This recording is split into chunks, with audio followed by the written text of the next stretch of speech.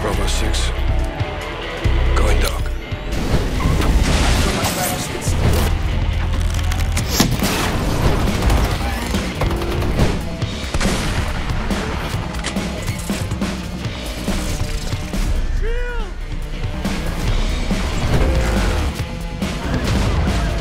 Giant touchdown. Fabinho onto it quickly.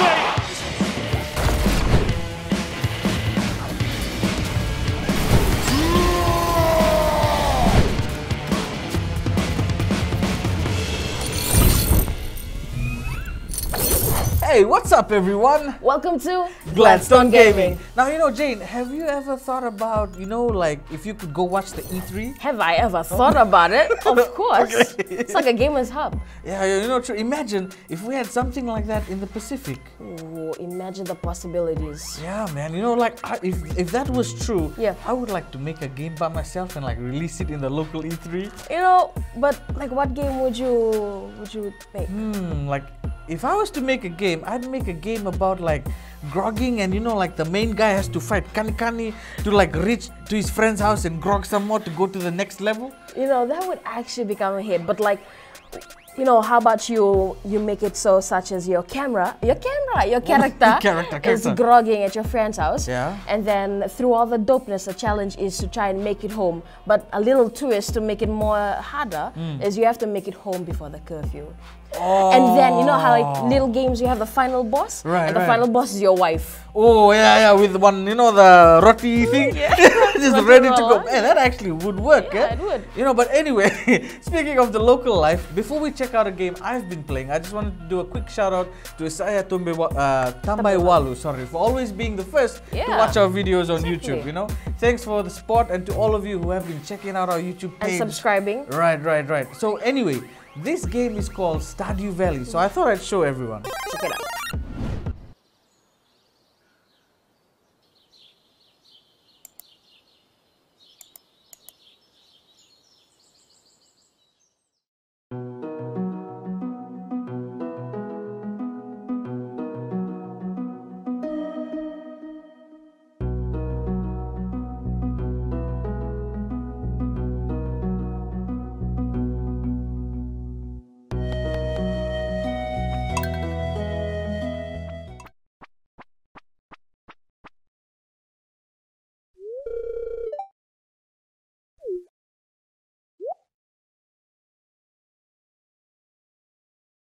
Now, Stardew Valley is an amazing game. So, you've inherited your grandfather's old farm plot in Stardew Valley. Armed with hand-me-down tools and a few coins, you set out to begin your new life. Can you learn to live off the land and turn these overgrown fields into a thriving home?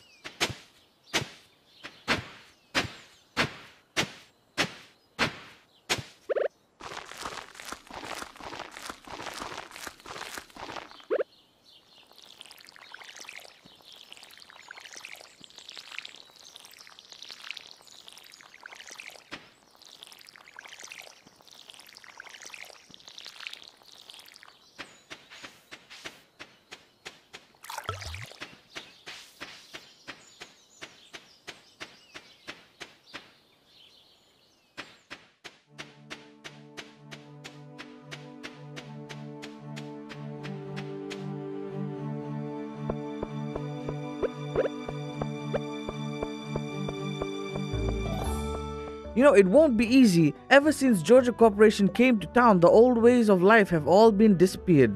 The community center, once the town's most vibrant hub of activity, now lies in shambles. But the valley seems full of opportunity. With a little dedication, you might just be the one to restore Stardew Valley to greatness.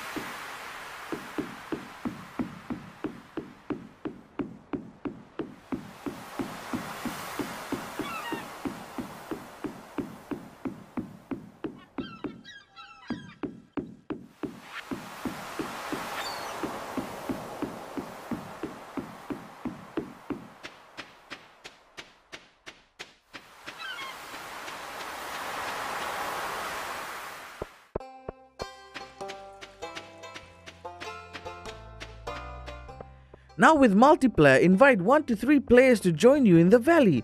Players can work together to build a thriving farm, share resources and build relationships with townspeople or each other. As more hands are better than one, players have the option to scale profit margin on produce sold for a more challenging experience. All in all, this is a great game to try.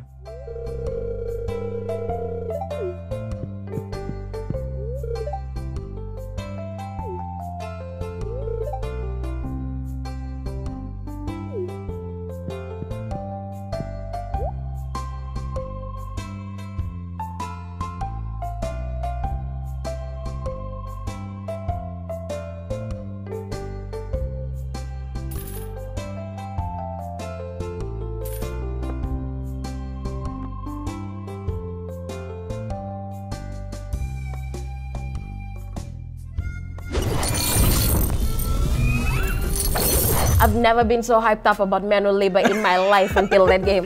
True stuff. Now, I know this game is just a couple of years old, but the nostalgic feel surrounding it is amazing. And the fact that the music for this was all single-handedly done by the creator, you know, is simple yet majestic. Wow, like me. Not sorry. Not really.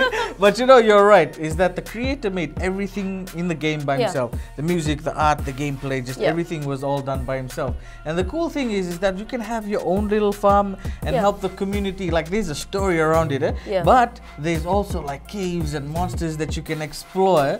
That's what makes it so cool. So like, anyone, for whoever wants to try it out, give it a go. And if you guys create your own little farm, drop us pics and we'll show it on TV, you know? Exactly. But also, stick around because Tony and I will be telling you more on the games you need to keep on your watch list. Nice.